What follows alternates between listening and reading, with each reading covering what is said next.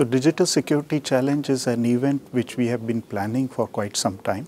It is basically aimed at giving an environment for multinational teams to come together, try to solve a cybercrime scenario. We have similar events in the cyber security scenario where teams compete against attacking each other. But here the challenge is to solve the cybercrime scenario, identify the culprits, and also collect evidence, both forensic and otherwise, against the culprits and make a prosecution report out of that.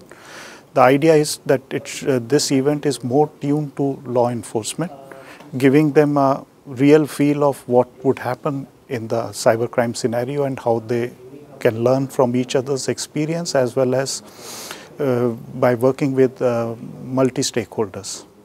So what we are witnessing in cybercrime is that the criminal groups are adopting new technologies in a different way and trying to exploit it to the maximum.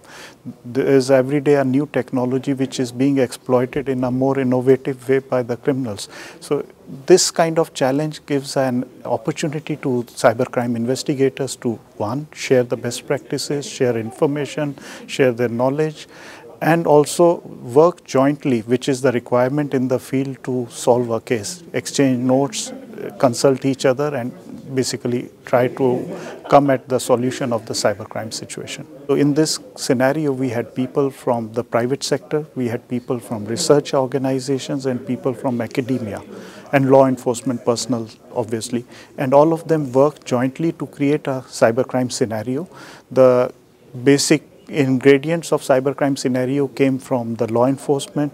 We used some of the new technologies which we learned from the researchers and academia and built them into the scenario. And the private sector helped us in bringing the right forensic tools and other infrastructure support to create the entire environment to conduct this challenge.